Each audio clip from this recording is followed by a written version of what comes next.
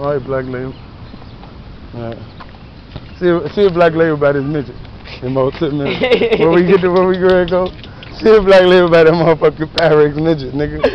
Nah, how about that? Yeah, no, it ain't. Huh? It ain't. Okay, no, we gonna see. So if he come by the midget, we good. But if he don't, we don't get nothing. We gonna wait on Black Label.